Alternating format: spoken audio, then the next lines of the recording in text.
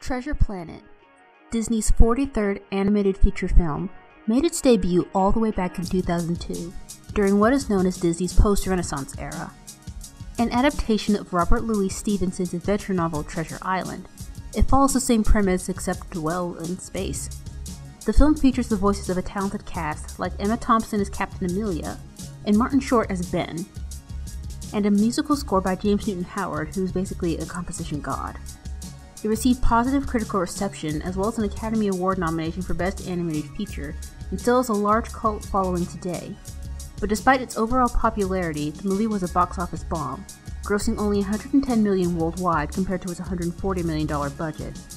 An article in the LA Times even listed it as one of the most expensive box office flops of all time.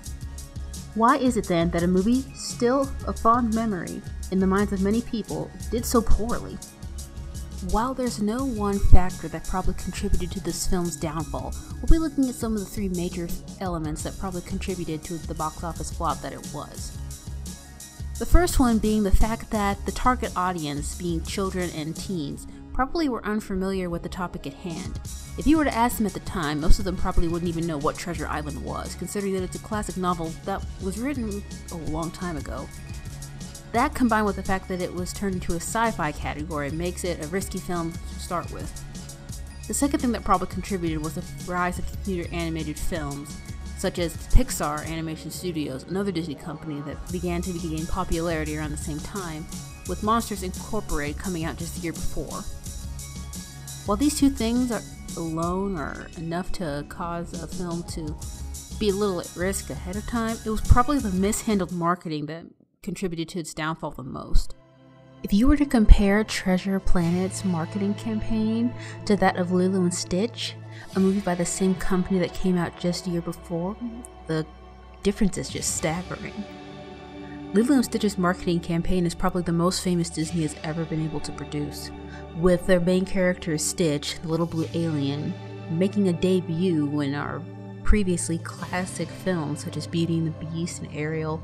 Coming in, flying around, destroying scenery is pretty staggering and gets you interested in the film that's about to come out. Compare that to Treasure Planet's marketing campaign, which was far too conservative.